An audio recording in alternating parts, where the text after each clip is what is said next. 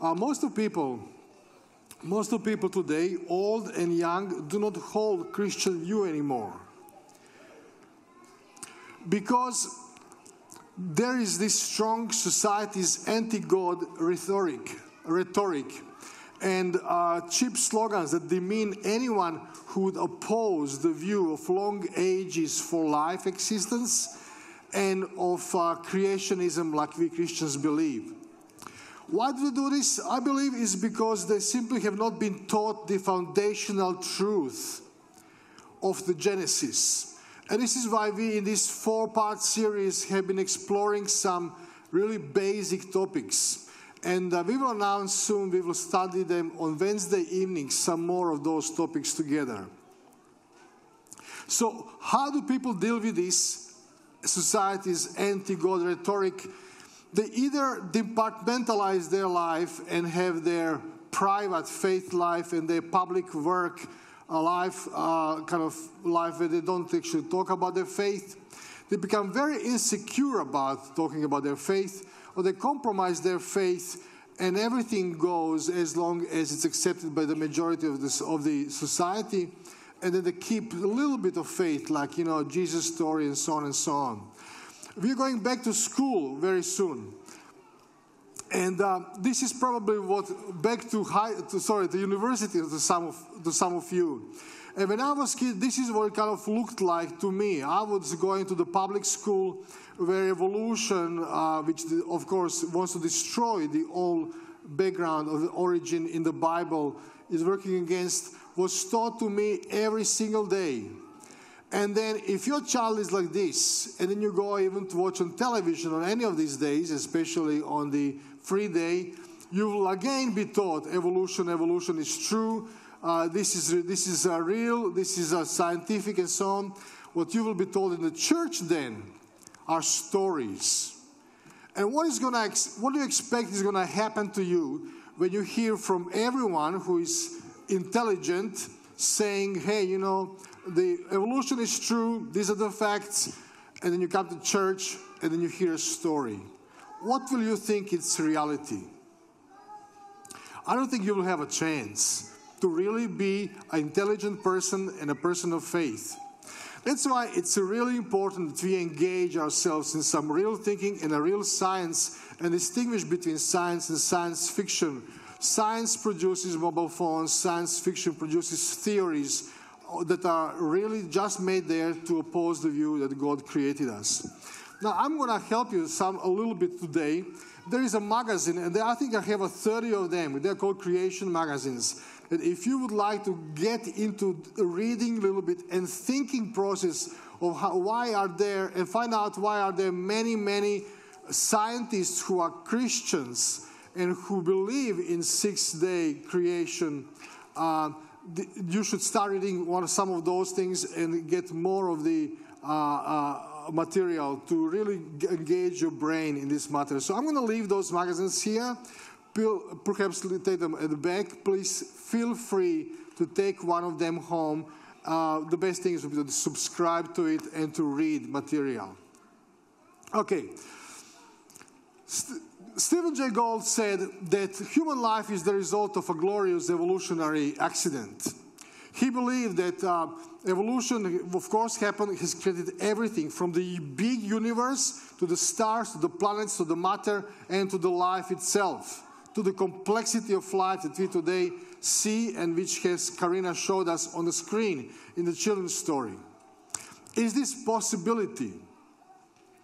Of course, many scientists are going away from this view because complexity of life is just such a life is so complex that they cannot see that it will be possible to create complex life through unguided processes that just are without any mind behind it. And these people are not just Christian scientists. There are many non-Christians who don't necessarily believe in God, but who are accrediting a lot of what they learn to a super intelligence, to a designer behind persons. Today, I wanted to present you just 3 fields of science that are talking about why many scientists and non-Christian scientists are seeing that there is a designer behind what we have in the nature.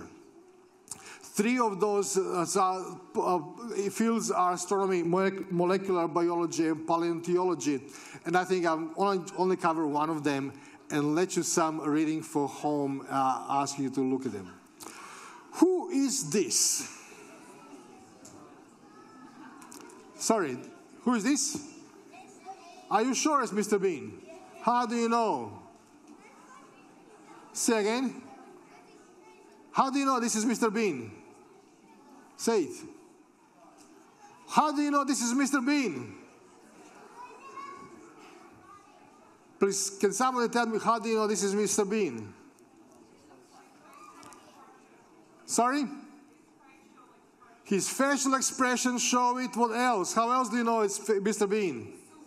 His suit, his outfit. What else? His smile, his eyes, his tie. There are so many things that looks like Mr. Bean. Why did person not believe this is Mr. Bean? This is Rowan Atkinson. One reason simple, because he has decided in his mind it's not. It can't be. You don't see very often actors go around, especially this shop. If a person looks like Mr. Bean, talks like Mr. Bean, claims to be Mr. Bean, could it be that this is Mr. Bean? And in the same vein, I'm asking a question today. If the world looks designed, behaves designed, and there is an author claiming to be designing this world, could it be that this world indeed was designed? Richard Dawkins can't help himself. He constantly talks about how things have appearance of being designed. Of course, they're not designed, he continues, because it can't be. Then you would have to believe in this God thing. But there are many different statements by him and by other biologists, by other scientists who don't believe in God, who simply cannot help themselves but point out this is appearance of design. Richard Dawkins says this in an Expelled movie by Ben Stein. I don't know if you've seen this movie, Expelled, that talks about how the scientists who do believe in God are very often kicked out of work simply because they do great scientific work, but they do not subscribe to evolutionary theory beliefs. So he says this: it could be that at some earlier time, somewhere in the universe, a civilization evolved by probably some kind of Darwinian means, and he has to insert this, by some kind of Darwinian means to a very, very high level of technology, and designed a form of life that they seeded onto perhaps this planet. This seeding of the planet is called panspermia. And I won't have time to talk to you about abiogenesis or origins of life, because there is simply no standing theory accepted in the scientific world that would even come close to proposing as to how the life went from non-organic to organic matter as well. And I suppose it's possible that you might find evidence for that if you look at the details of biochemistry, molecular biology. You might find a signature of some sort of designer, but not designer because on this earth, because it must have been through a naturalistic process, all by itself, all unguided, all uncontrolled. Again, if the world looks so designed, could it be that it was designed? This is my simple challenge to my friends who don't believe, and perhaps something for you to think as well. First field I want to really talk to you about is a universe. There is a bigger proportion of scientists who are astronomers who believe in God or who believe in supernatural being than in any other field. Why? Because they are well aware of what would it take for the laws to hold the universe and to put it into existence. So this is, I will even skip talking about the beginning of the universe, where people, when they discovered the Big Bang, discovered, wow, the universe had a beginning, and therefore it had a beginning, and therefore where did he come from, where did it all came from. But I want to just talk to you about fine-tuning. Fine-tuning is one of those things that Darwin never heard about, and the scientists today are really confused with. So what is fine-tuning? George Greenstein said this about fine-tuning. Is it possible that suddenly, without intending to, we have stumbled upon the scientific proof of the existence of supreme being? Imagine yourself walking through a dense jungle for 3 days, stumbling on a house, and you walk in the house, and everything inside the house is exactly made to your liking, to your measure, to your specifications for health reasons. I don't know if you, like me, take anything for your health. I'm taking cholesterol tablets. So you walk into this house, and they are exactly your medicine. Clothes fit you perfectly, and they are exactly what you like. The bookshelves have only your favorite authors. The mattress in the bedroom is perfect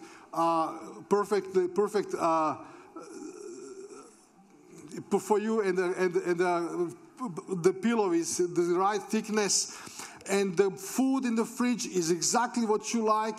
There is nothing in this house that is random, that looks like there is nothing from you. The pictures over there are of your family and of your favorite authors. After a while, you stop believing that this is just coincidence. You start believing that someone expected your arrival. And this is just a very weak parallel to what actually fine-tuning is. I'm going to show you a quick video.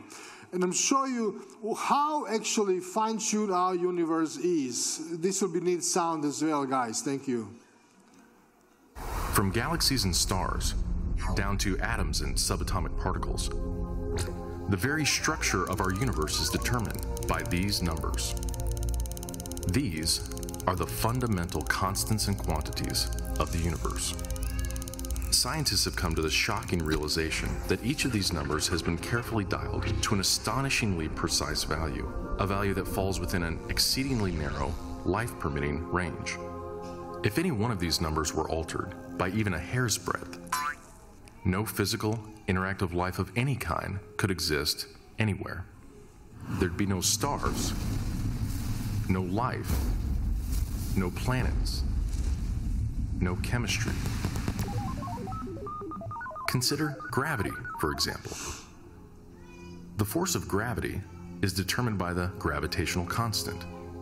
If this constant varied by just 1 in 10 to the 60th parts, none of us would exist. To understand how exceedingly narrow this life-permitting range is, imagine a dial divided into 10 to the 60th increments. To get a handle on how many tiny points on the dial this is, compare it to the number of cells in your body, or the number of seconds that have ticked by since time began. If the gravitational constant had been out of tune by just one of these infinitesimally small increments, the universe would either have expanded and thinned out so rapidly that no stars could form and life couldn't exist, or it would have collapsed back on itself with the same result: no stars, no planets, and no life. So the universe seemed like it was expecting life that we know it. What's the non-believers' answer to this? Well, there are many of them. And anything I said here on the theory of science will be, of course, countered back by different reasons. But what the best idea that was come up with multiverse. So the universe looked so fine-tuned, so well-designed by God, that somebody said, you know what, we can't have God. It looks like Mr. Bean, but it must not be Mr. Bean. It must be something else. So here is a theory. Our universe, which is so fine-tuned, so well-designed, is just one of billion of other universes. Somebody said, yeah, there must be a machine somewhere that produces all these billions of multiverses, all with different settings. And we just happen to be in one universe that has this type of settings, and therefore it's anthropomorphic, or it's inviting life to thrive and to happen and to live. Is multiverse really a scientific answer to the fine-tuning?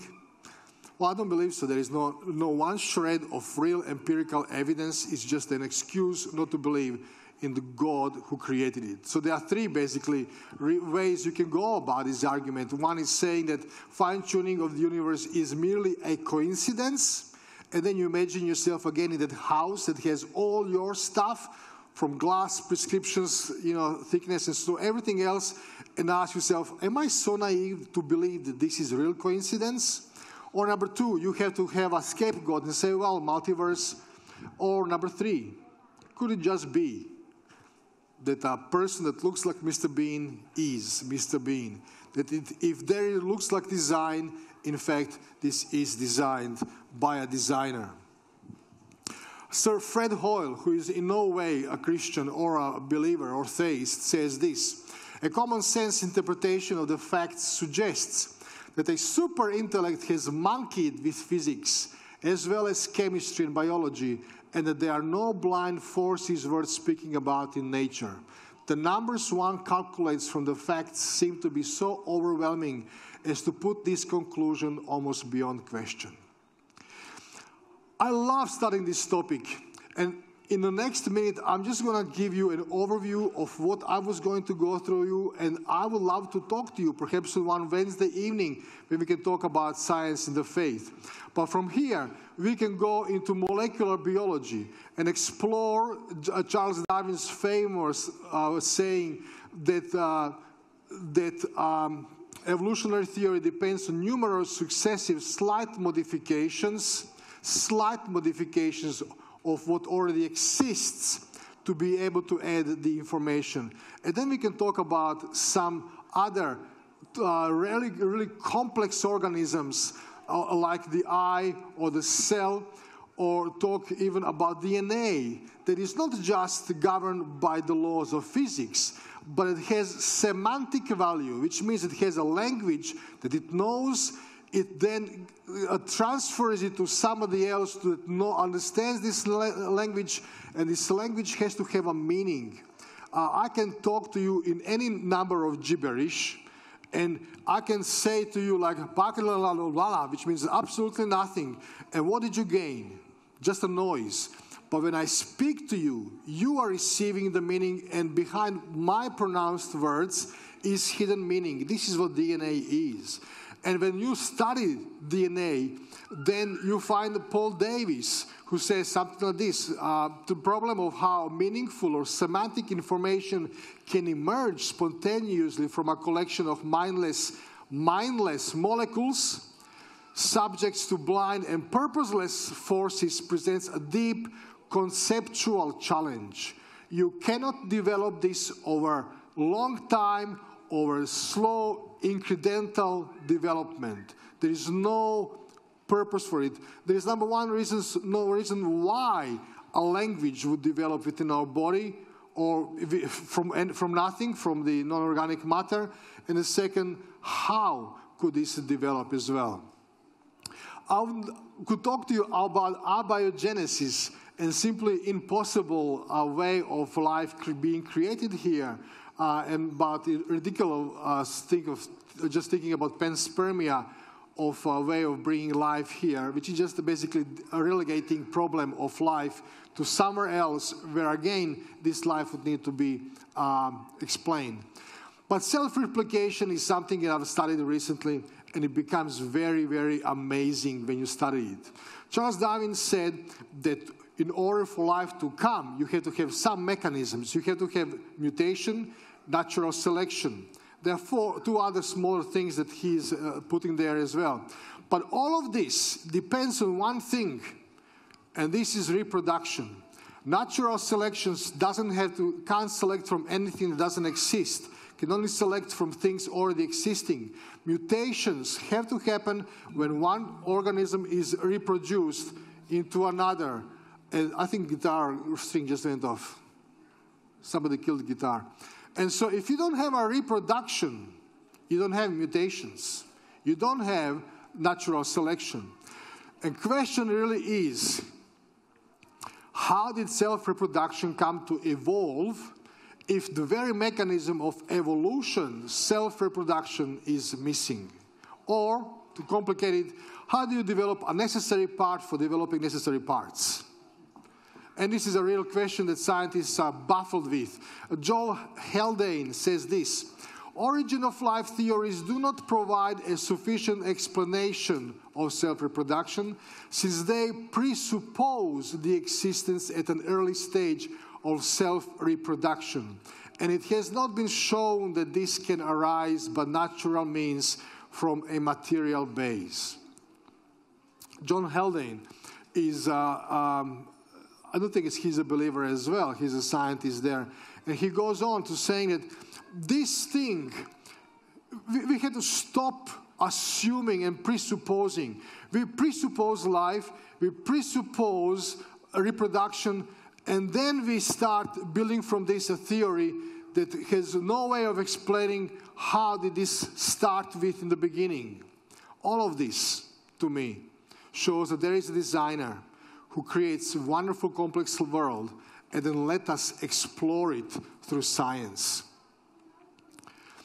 I'm going to skip through many photos now and go to, can you just lift my computer smaller? Paleontology. Paleontology is studying of the old things, or studying of the fossils. Charles Darwin believed that when you want to explain the evolution of life, you would talk about, again, these small, gradual changes, mutations, and you would find in the fossils evidence of theoretical knowledge. You would find the transitional forms from one type of kind of animals into another kind of animals. Now, as Christians, we believe in evolution. Of course we do. We believe in microevolution.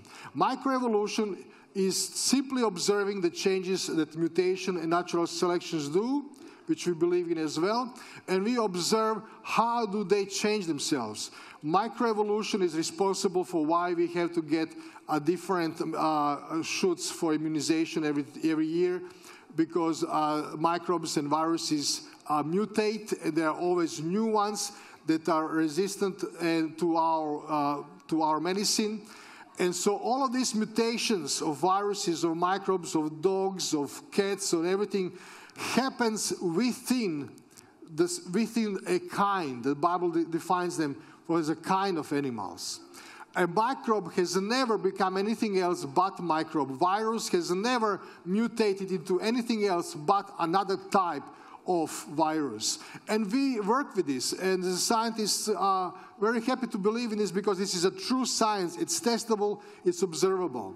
But then Darwin made a big jump from microevolution to macroevolution, believing that from these very, very simple cells, through transitional forms, you can develop something much more complex like man.